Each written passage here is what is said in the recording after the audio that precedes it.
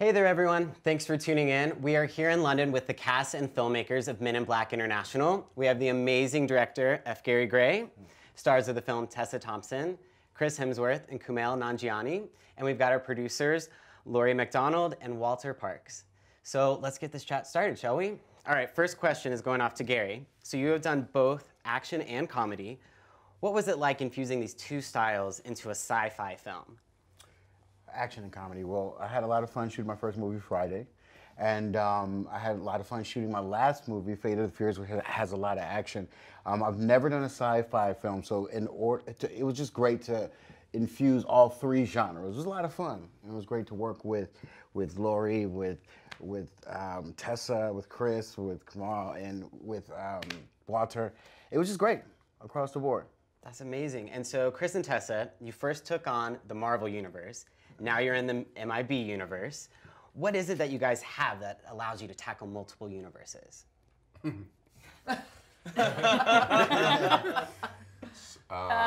much time do you have? A lot of time. Because we have a lot.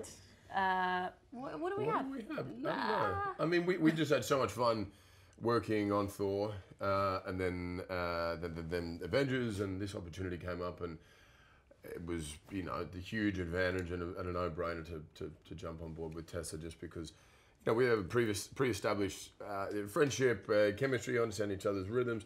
Most of the time, shooting, you can spend so much of the shoot trying to find those things, you know, Yeah. and then you think, oh, I wish we could go back and reshoot the start now that we do know each other. So you get to hit the ground running, and you trust one another to take risks and improvise and do things. You know, you've got each other's back, and so it's just a dream, that scenario. So Chris, one thing you have is he grew up in the bush. Did you grow up in the bush? Kind of. Bush adjacent. I did, yeah, And in the bush. Yeah. him and his brothers, you may know them, Liam and Luke Hemsworth, played guns, like you like fake guns and swords and stuff. So you're really good at that. Like in those sequences, right. you're like, no, you are. He's naturally very gifted at it because you can feel kind of silly doing those things, you know. Because sometimes you have like a fake sword, and you're so. Well, you said to me good. that before once about, I did it, and I was like, this is what I did as a kid, like all day long, and as an adult now as well, as a bigger kid, I don't think you've grown up. as a taller kid. Yeah. As the tallest kid anyone's ever seen. And so we got a Facebook fan question from Lauren Damon. She asked, would MIB apprehend Thor and Valkyrie since they are from space? Men in Black don't apprehend everyone from space, just the bad guys. True. Yeah. That's right. The scum in the universe. Yeah. We might try and recruit them, I think. Yeah. Utilize their skills. Your character might try to. Never mind. This is what I had to deal with on set every day. That's right. Have a crack at it. Both of them. With Thor? Yeah. Crack at myself? Yeah, I think H would hook up with Oh, Thor. that's fan fiction. I want to would see love like it. two of your characters together. Yeah. Pride Month. So Walter and Laurie, Lay from Twitter asks, how does it feel to be revitalizing such an iconic series? So tell me, what was it like revisiting this franchise that's so beloved? Scary to take it on, and it's actually the first movie we produced together. So, so it was scary, but it's also a movie that's really very special to us because of that reason. And we didn't want to do it until we felt we had a story and characters that warranted it, especially since we were no longer going to be, working with the original cast. So that was key, kind of finding a story that seemed worth telling, and it was really, these two, in fact, we were a little, we loved Thor and loved both of them in it. A little bit, the only, to us, negative is does it look like we have no imagination, we just cast them again. But they were so, there was no one else to play these roles in my mind. There's so many gifted actors, but you find as a producer, often it comes down to, they better say yes, or I'm not sure we have a movie. That's true. We're lucky, right? Yeah, You've had that experience as well. Yeah. Don't fix it. Yeah. They're great. So Kumail, What she said, but louder. And Kumail, I heard you were a fan of the franchise beforehand. What was it? Were you a fan before? Of Men in Black? Yes. Yeah, of course. And so what was it like joining this group and this new take and continuation of the franchise? I mean, I was, when they called me to do it, I was, That's not what happened. Gary's got this other version of the story. There's just the truth. Gary, tell your version that's a No, lie. I'm not going to interrupt. I'm going to let you speak. No, but I want you to tell the truth. Gary says that he asked me to do it and I said no, which is completely untrue. Well, we were at the Black Panther premiere, and I'm a huge, huge fan. And I'm a huge fan of Gary's. I was very excited to I don't know if I felt that, but we were at the Black Panther premiere, and I love Silicon Valley, and I loved all of your stuff, the stand-up and everything. And I said, I have a great role. I hadn't even signed on to this franchise yet. I read the script, and I read the part of Pani, and I thought he would be perfect. And I saw you just by chance, and you said what? This is not true. You say, his version of the story is he came up to me and said, there's something I want you to be in. And he says, I said, I don't do comedies anymore, which is completely untrue. Okay, what happened was, you came up to me, I said, I'm a huge fan, very excited to meet you. And you said, I'm doing something that might be something for you in it. And I was like, I will do whatever you have. I would love to work with you. And then I read a couple weeks later that you were doing Men in Black, and I got excited. I was like, I hope he was talking about Men in Black. So that's the real version of the story. Okay, that's right. You can answer his question. I just wanted to kind of put you on the I like neither of those stories. I was very excited to meet him, and he said, there's something, and I was like, of course, anything. Yeah, something like that. No, it was great. It's just being an alien assassin was different, right? It was The what? to be an alien assassin with Pani, it was different for you. I'd never done anything like this before. I was excited to do Men in Black. I was excited to work with these guys. I was excited to work with him, with them. And I just had never done a CG character like that. So I was excited to work with these people, but also for the actual work of it, because it's a kind of performance that I'd never done before. Wow. And you killed it. Thank you so much. Yes, you did. And so, Gary, tell us about Chris and Tessa's dynamic on-screen chemistry. So we have a Twitter question from Sarah. She wanted to know, what were your favorite aspects about the characters, and how'd you bring those to life? Well, I mean, the characters, they operate from different places.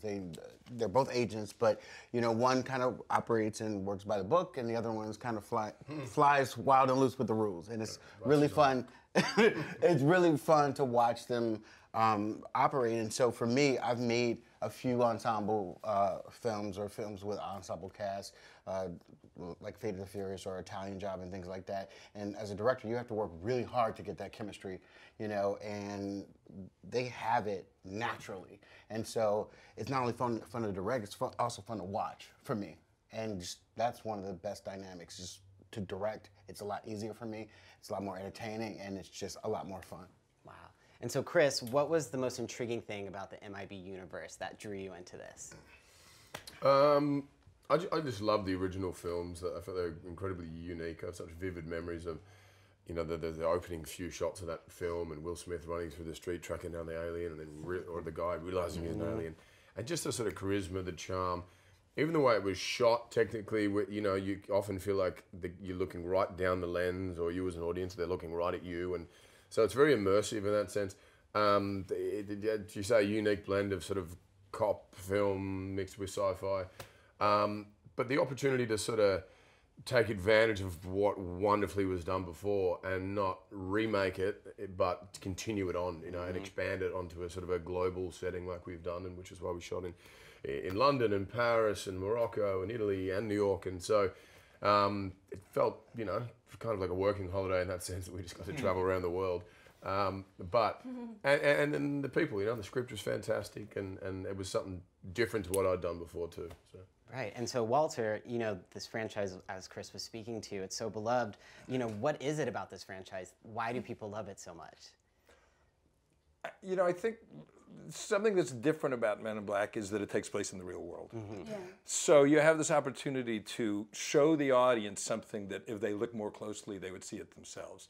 And I think that's what really sets us apart. I remember as a kid, I used to walk out of a James Bond movie, sort of like you did as a kid, pretending I had a gun.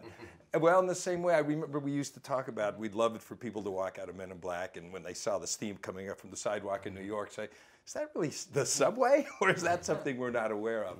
I think that's an ever-present value in it. And the other thing is, because it's about human characters, it gives you the opportunity to cast great actors and let them show their stuff. They're sort of the counterpoint to this fabulous world that's all around them. And those two things were true back then, and I hope they're true now. So Tessa, first off, congratulations on your Time Next Gen cover. Thank you. Thanks so much. Yes. So obviously, you have a meaningful voice with this generation. And did your activist perspective shape the way you played Agent M? And describe your character's journey and how she got to be this lead woman in black. Oh, that's such a good question. I mean, I don't know. For me, my activism is seamless with my work. It's hard to disconnect those elements. I feel like the things that we do, we have the opportunity not just to reflect the world in which we live, but to create it. Something that I've always loved about these movies is that they celebrate our differences, that they show us that it's possible for us to coexist even if we come from different places. I love that about the Men in Black franchise. Obviously, because it's called Men in Black and I am not a man, there's always been women in these narratives. I'm so happy that Emma Thompson came back, and I'm such a huge fan of her and talking about activism. She has it in spades. But it's the first time we've seen a woman at the forefront of one of these stories, and I think inside of it, something I've also loved about the films forever is they're sort of subversive. They talk about issues of race and immigration inside of this zany world. I thought inside of our film there's an opportunity to talk about what it is like to be a woman inside of male-dominated spaces. And I think that we got to do that a little bit, that we get to talk about sort of privilege. Sometimes we're unaware that we have it. You're talking about my character. Yes, the character of H's.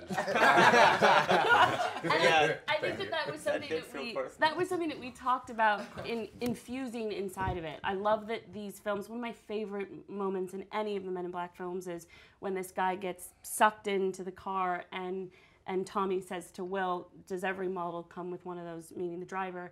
And Will says, yes, he used to be black, but he kept getting pulled over.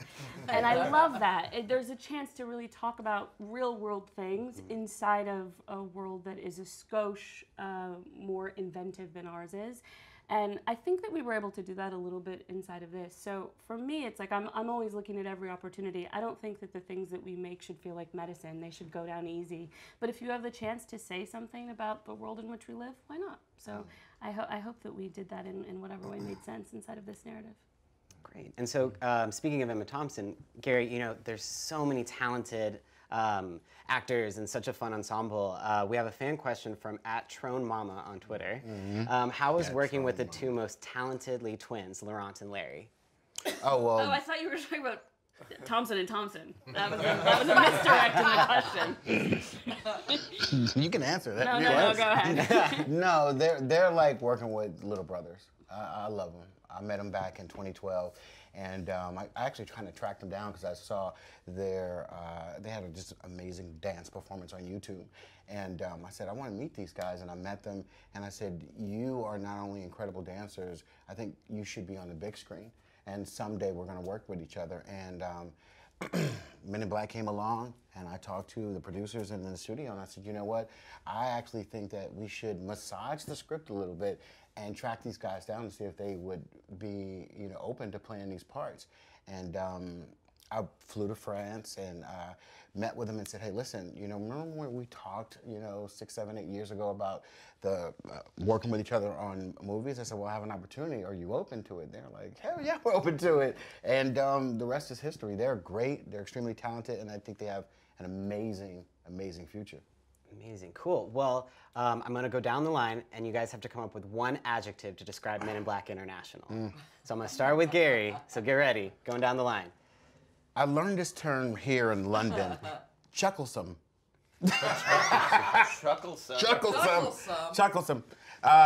What does it mean? Maybe it should stay in London. Like Troublesome, that's so cute. It's funny to me. I'll figure out what it means later. Go ahead. I don't know. Delightful? Delightful. Yeah. Epic. I learned this word here yesterday. It was some show in Soho. And they had these adjectives about how great it was. Stonking. Stonking. What does it mean? By the way, It was that might not positive. be good. No, it said 4 stars. good. It said stonking 4 stars. So Why does it stonking sound? What 4 could that stars? be? A combination of 2 stinking. it's like this movie is Stonking, stonking. All right. You know, like how is it? Stonk of a time. It's, oh yeah, you're gonna stonk it up when you see this movie. Oh, you stonk. No, she says no. Stonking? You guys just made up a couple One words. word. Wow. I've never said one word in my life. Are you test it capable? out. He's not capable of saying such.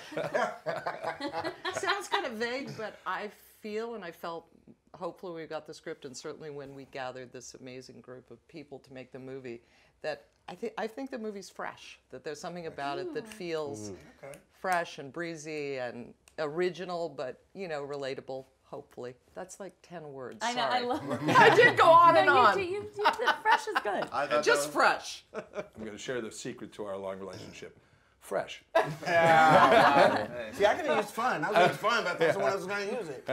All right. Stonking Perfect. is fresh. Well, we are out of time, but I did want to say congratulations, Gary, Thank on you. your the receiving a star on the Walk of Fame. Oh, thank you. So I just want to know, what did that mean to you? Wow, it was a flat out honor, and again to be, set alongside some amazing artists, some of the greatest artists in history.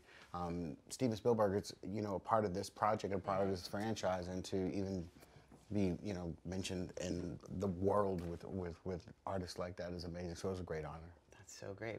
Well, thank you so much for tuning in, guys, and submitting your fan questions. And go see Men in Black International. Yes. When does the movie, when do people June see 14th. June 14th. June 14th. That's when it comes out. Yeah. Go see it. It's gonna it? be Storyline. stonking. I forgot my line. Big surprise.